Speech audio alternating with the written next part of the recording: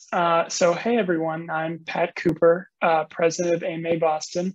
Thank you all for being here at tonight's AMA Power Hour with special guest Ramli John, managing director at ProductLed. Everybody. So just some agenda and guidelines to follow tonight. From now till 6:20, we'll be doing a Q&A session with Ramli. From 6:20 to 6:30, we'll open up the floor to some audience questions. And for the final half hour of tonight's event, we'll be doing breakout rooms and networking sessions. So just some guidelines to follow generally. Please keep your mic muted unless you're given the opportunity to speak. If you have any questions you'd like Ramli to address, please feel free to add them in the chat. Please keep your cameras off until the networking portion of the event. This event is being recorded, so you'll be able to watch this on our YouTube channel shortly.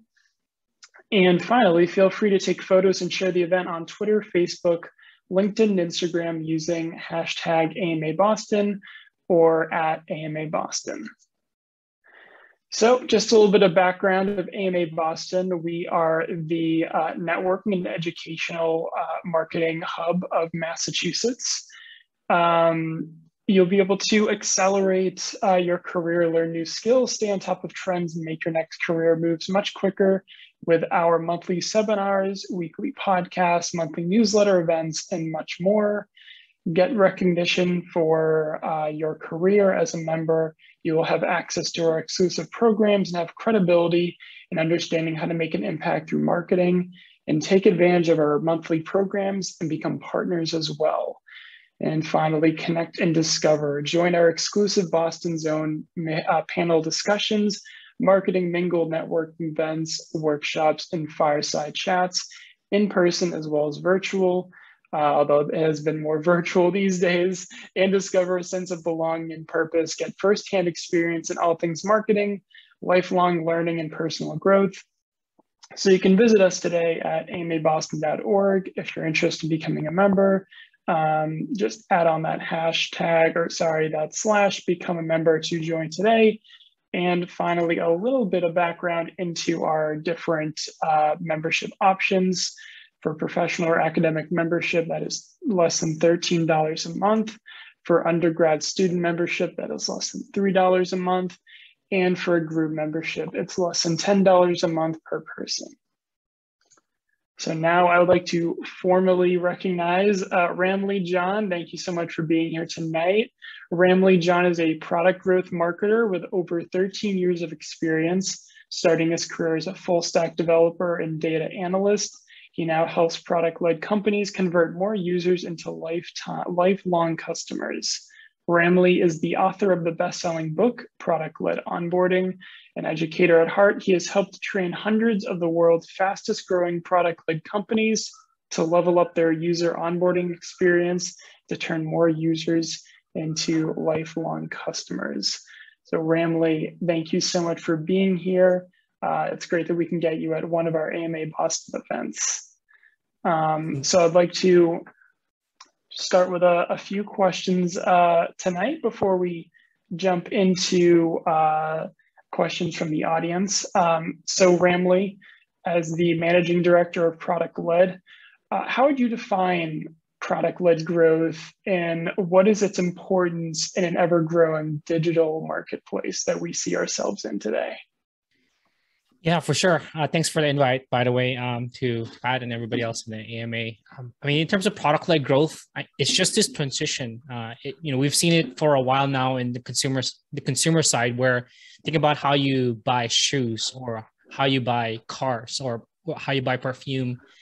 You want to try it. You want to try out the shoe first. You go to the shoe store, you try it out, and even if you order from Zappos, they make it easy for you to return it. Because the whole risk in terms of buying something is, will you actually like that thing? And that trend in the consumer space is now moving over to how we buy software. Traditionally, if you look at the history of how people buy software, traditionally you have to talk to somebody in sales to even try it out.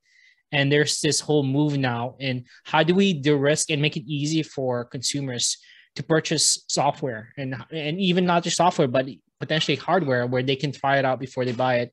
And that's where really product-led growth has really picked up in the last five to 10 years, where now the power is shifting from the businesses who are holding information and now moving towards making it easy for people to sign up for something and to try it out, and really to experience the value of the product even before they make the purchase. So if I had to sum it up into a definition, it's a go-to-market approach where you're front-loading value for people so that they can experience the value of the product even before they make the purchase. Perfect. Thank you, Ramli. Yeah, I totally agree. I think especially digital product-led growth is becoming increasingly popular today. So one of the most effective ways for a brand to grow is to build community. How does an organization create a product-led community with their product-led growth? And what are a few first steps to take towards building one today? Yeah, I mean, that's, if people have heard, there's the last 2 years, a year and a half, we've been stuck in our homes due to pandemic. And really that's risen the rise of like online communities.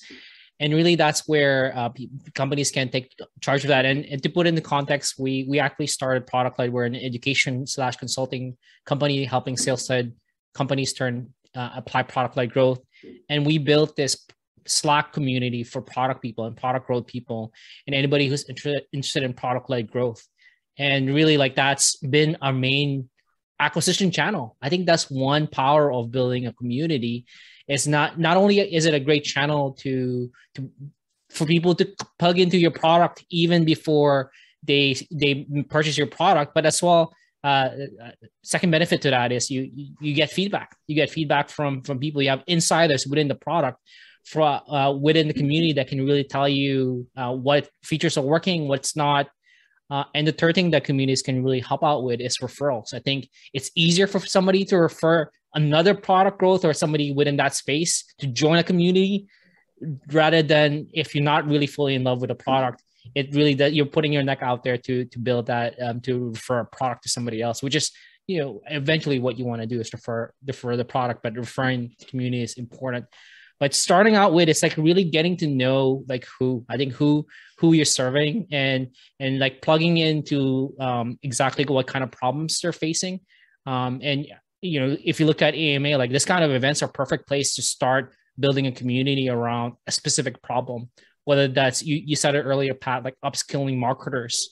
Once you plug them into some kind of events, then you want to find like a space online for them to connect.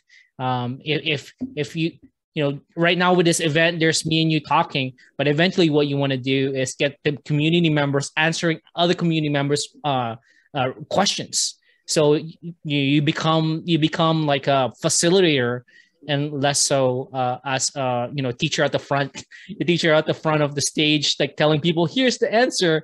Really like the transition from now is like, how do we create a space where people are introducing themselves to each other and really caring about each other and helping each other out. And really, I think that's you being involved in that space, whether that's on Slack, Facebook Messenger, Facebook groups, or there's other apps right now like Circle, where you're really showing and modeling what does it mean to help somebody out in that community, whether that's answering questions, making connections and things like that. And people will see what is good behavior within that community and people will start modeling you after that. So that's the context. And really that's what, how community has helped out ProductLed and how we started that from scratch. Thanks, Ramli. Yeah, it's so true too. Helping each other out in the community is how you grow your brand. It's how you grow your product. When I think of product-led communities, off the top of my head, I'm thinking Strava, Nike, HubSpot, Salesforce. Salesforce has a digital community where users help each other out on the platform. And it's such an effective way to maintain the growth that that company's having and help refer new users who may be having issues with the platform or with the product. So yeah, it's such a good example there with users helping out users. Speaking of building a community, you run a weekly podcast, Growth Marketing Today, that uncovers the proven step-by-step marketing strategies from experts such as Rand Fishkin, April Dunford, and others. So what led you to build an audio-centric community around growth marketing? And what makes your show stand out against other marketing podcasts and experts? For sure. What I really love about starting a podcast, I started that actually 4 years ago to this month. And one of the best unexpected benefits of starting a podcast is really finding, meeting new people and becoming friends. And not just friends. When I say, okay, well, how is that going to help my business? How is that marketing? At the end of the day, like when you make friends with people, they refer you to somebody else. And a story that I have is like after 10, 15 episodes of Growth Marketing Today, one of my guests referred me to somebody else who was looking for somebody with growth skills. And that turned into a $15,000 contract just based on that introduction. And I didn't have to hard sell because that was a warm introduction. And that really is like an example of when people think about monetizing a podcast and thinking of it as marketing, they think, I need to grow my number of listens. I need to grow the number of people who are subscribing to my podcast. And that's how I'm going to get the most benefit from that podcast. But people miss out that the guest experience that, when you have a guest on the show, could also be another method of getting referrals and getting just introductions and meeting people who are potentially mentors as well. Like I said, like you mentioned, I got a chance to chat with Rand Fishkin for like one-on-one for an hour. If people are not familiar, he started Moz.com and he's doing SparkToro right now. And it was just an honor. Like imagine somebody just randomly messaging like Rand Fishkin or Hidden Shaw. It's like, hey, can I pick your brain for an hour? The chances they're going to say yes, it's very slim. But if you have a podcast show, they're more likely to jump on and just chat with you. And what it turned out to be is I'm asking questions that I directly apply to my business, to my work. And so I essentially got an hour, quote unquote, free mentorship with that session. So, I mean, I highly encourage people, whether you have a business, whether you're new in marketing, just starting a podcast is such a great way to network with other people, because people are more willing to say yes to you and yes to jumping on a podcast show rather than a sales call or a picking a brain call.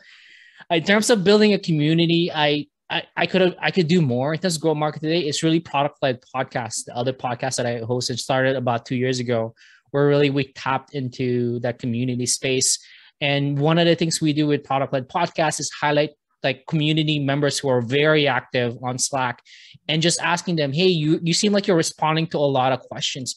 We want to feature you on the product-led podcast. So now the community becomes a source of guests, a source of place. And it's just a great way to kind of the podcast audio experience kind of match and marries with the whole community experience as well. Like now you're plugging people in who are tuning in to the podcast. And if you have any other questions, join our Slack community, and I'm there, and a bunch of other product-led leaders are there. So I think that's the next step of not just an audio where like it's me telling you and broadcasting my thoughts. It's now you're going back to that idea where community members are helping other community members, and you're kind of just facilitating those conversations.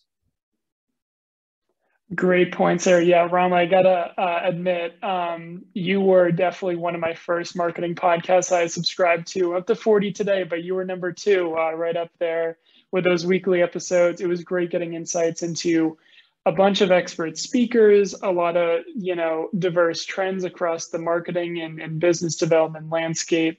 And there is so much you can do with a podcast. I mean, you can break down the audio clips into YouTube, TikToks, Instagram Reels.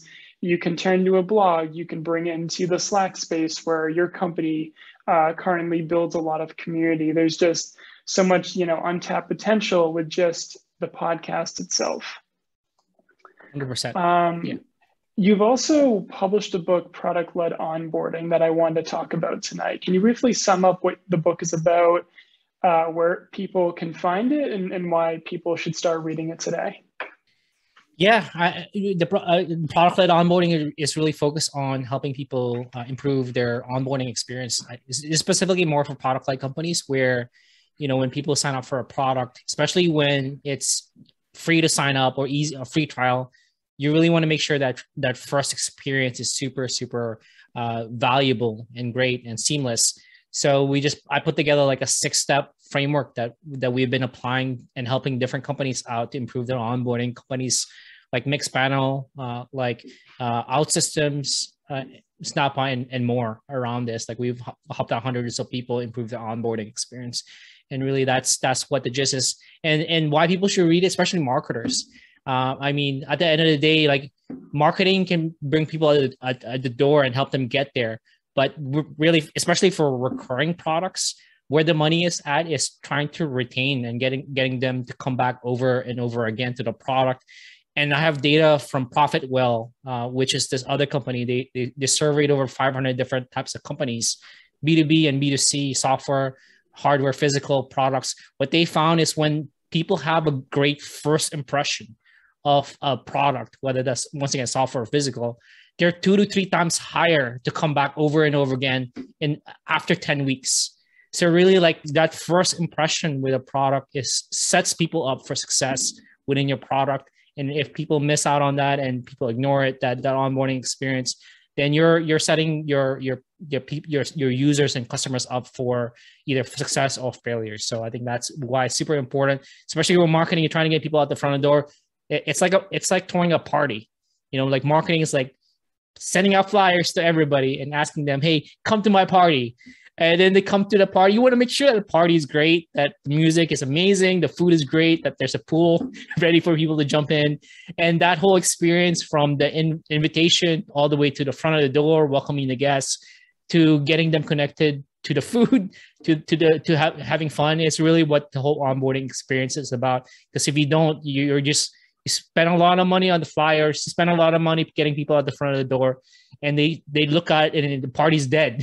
Like, you just wasted all that resources to throw this party and nobody actually stuck around. So I think that's the reason why it's super important to get that. Thanks, Ramli. Yeah, I think I saw a Twitter poll probably half a year ago where it was, would you rather spend a lot of money invested in good marketing with a bad product, or a good product with, not so great marketing? But, if you put all your time, resources, and energy into good marketing with a bad product, you're going to have no retention.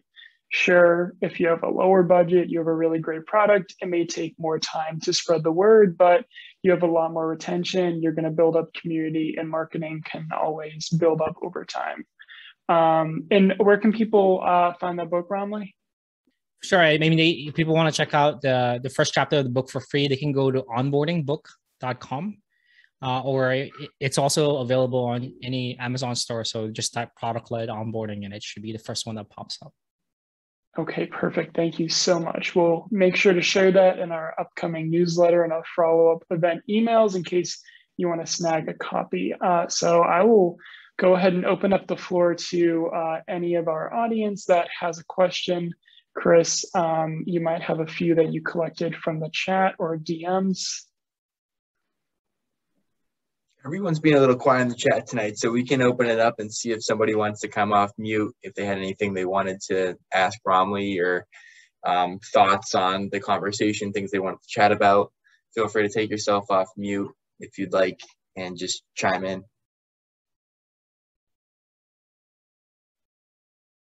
Oh, Sunny, go ahead. I'll be brave. Hi. So Ramli, your book is number 2 in my stack, because we all have a stack of books that we have to read, and yours is next. So forgive me if you address this in your book or not, but can you talk to us a little bit about customer onboarding and how you can use that as a filter to filter out good fit customers, right, versus getting rid of some of the crappy customers that you just don't want hassling your customer service teams? Great question. Yeah, I mean, I would look at it in 2 ways. I think the first way is just segmenting them right from the get-go as they're signing up. Would be like trying to figure out, what an example I can think of that does this really well is Wave accounting. If you go to waveapps.com, as you're signing up, they ask you, hey, what are you trying to do? What is your goal with Wave today? Wave is a financial tool for entrepreneurs, and they have 3 main products, right? They have the sending physical invoices is one of the goals that they solve Another is doing payroll. And third is around sending payroll and getting paid. So they have some kind of payment structure. And the last one is not sure. So I think one of the ways is you're getting people who are signing up, customers who are signing up from the get-go, to really segment themselves, self-segment themselves as to what they're trying to achieve. For people who said not sure, so you're probably not going to spend as much time really like devoting resources in them, because they're still kind of not entirely sure what they're trying to achieve with the product. I think that's a great way is to front segmenting from the get-go, where what they're trying to achieve with your product could be a great way. And it could even be like you find out that there's one main use case that your best customers use it for. And in this case, maybe it's sending that invoice. So if I was Wave and I knew that people who select number one are 2 to 3 times higher to convert, I'm going to devote more resources in that specific use case than the other 2 options. So I think that's one way. The second way is through product engagement data. So like seeing, as people are signing up, seeing what they're doing inside. So somebody who, for example, with Zoom, if somebody signs up for Zoom, they've done nothing else. Sure, that you might not spend any resources in that, but somebody who signs up, connects their Google Calendar, sets up their first meeting, and they've already done their first call. For me, that person is higher value because they've already started using the product. They've started showing a lot more intent within the product itself, rather than somebody who just signed up and did nothing. So I think any kind of product engagement data, and try to identify which engagement within the product signifies that somebody is really interested.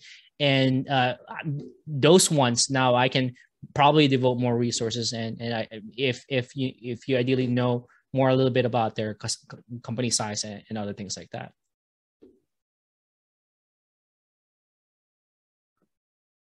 Awesome. Anybody else?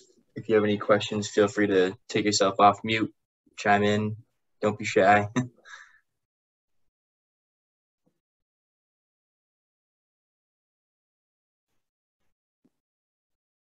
Nope, sending another one. I can ask questions all day long. So you have obviously done a ton of research on customer onboarding, and you've seen really good examples and really poor examples. Can you give us an example of some of the more clever ways that companies have, especially at a very early stage, have engaged prospects and encouraged trial to conversion? Like, what are some of your favorite examples, or some of the more clever ways that you've seen companies actually take this task on? Yeah, so like trying to engage them human to human, is that it, or just like with it? Or yeah, it goes back to that. Like, one of the best times to do a human outreach.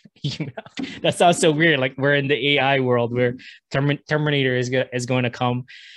One of the best times to reach out via email as a one-on-one would be whenever they achieve something as a quick win within the product. I've seen higher response rate, like 40 to 50 or even 60% response rate, when the outreach is more so phrased as "Congrats, Ramli." If, for example, Zoom, congrats for hey, I just want to Sunny, I just want to congratulate you for hosting your first Zoom call. I wanted to know if you have any questions and we can help you out with anything else. I think those response is a lot higher. I think just identifying the right moment to reach out to. The other moment and I've done this with AppQ's, another tool, where I was trying to set up something and I kept getting an error. I think that's another perfect proactive outreach, where somebody reached out to me and said, "Hey, Ram, we noticed you're stuck here. Do you need help?" And I was like, "Yes, let me jump on a 30-minute call right now." And I jumped right into a call with that account executive, account manager, who helped me through it. And really, I think that person ended up closing the company I was working with. We ended up working with AppQ's because of that. So I think it's the happy moments, and then the sad moments are the perfect time, because the user customer is very emotional and they either need help or they need some kind of like success message that can really help them out with that.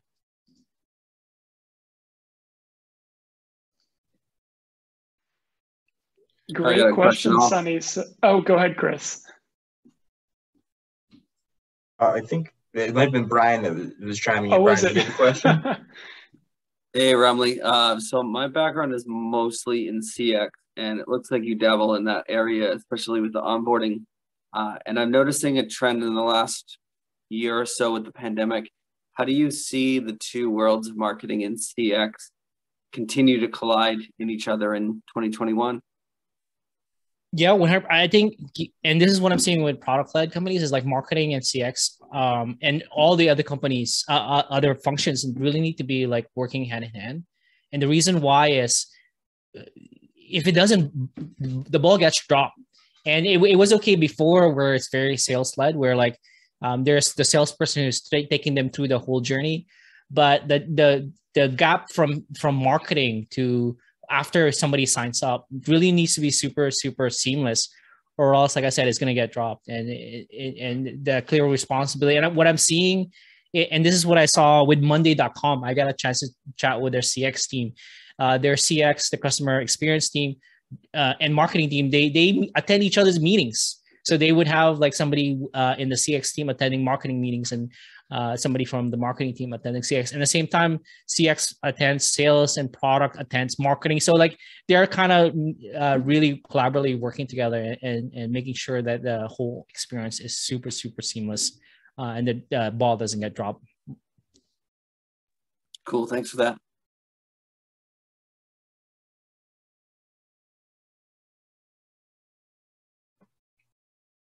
Anyone else want to jump in? Any thoughts, questions, things you wanted to share? I'll jump in quickly. Hi, Ramli. Nice to meet you. Thanks for coming out tonight. This has been great. I'm just curious, this is sort of a general question. What's something that surprised you this year professionally, or maybe in the industry trends, something like that? That's a curveball. Megan, thanks for that question. What surprised me around, sure, I think you stumped me there. What surprised me, maybe is there something that you have an answer for this? And then while you're responding, I'm going to think of something. Okay, fair enough. I didn't mean to totally stump you. Oh, maybe, totally okay, how about this? Maybe an interesting trend that you might see coming down the pike, or something, maybe a direction that your space is headed that you hadn't anticipated, but you think is kind of coming around the bend for 2022. Yeah, I mean, I think in terms of trends, yeah, I mentioned to Brian, like there's this seamless experience now happening across the different functions, especially between CX and marketing. And what I'm also seeing in terms of a trend is now they're actually marketing, sales, and CX and customer success ends up reporting to one like leader, whether there's a CRO, another company that we were working with, they were reporting to the VP of growth. So like instead of like all functions are reporting separately, it's now they're all reporting to a senior leader who kind of makes sure that everybody across the different functions are working together. I think that's for larger companies, but in terms of smaller companies, I definitely seeing a lot more trend towards product-led and a hybrid approach. Even in the last SaaStr, there's this conference that happened. Everybody was just talking about product-led and how important it is in terms of the post-pandemic world in terms of sales and marketing, and really the whole way that people buy now is totally different, just because people are tighter with their budget and really want to watch out that they're going to see value out of it before they make the purchase. Yeah, I think that's a really interesting point. Actually, I work in the leadership space. I work for a leadership development firm in in-house marketing. So the organizational structure is definitely going to change. The way the marketing team operates, as well as all of the other functional parts of the business, I agree is going to change. I think it'll be interesting to see what that does to strategy and approach for next year, because I agree that that stuff is here to stay, and we're looking at teams very differently, and obviously teams are sort of at the forefront of innovation. So thank you for that answer. No problem. Thanks.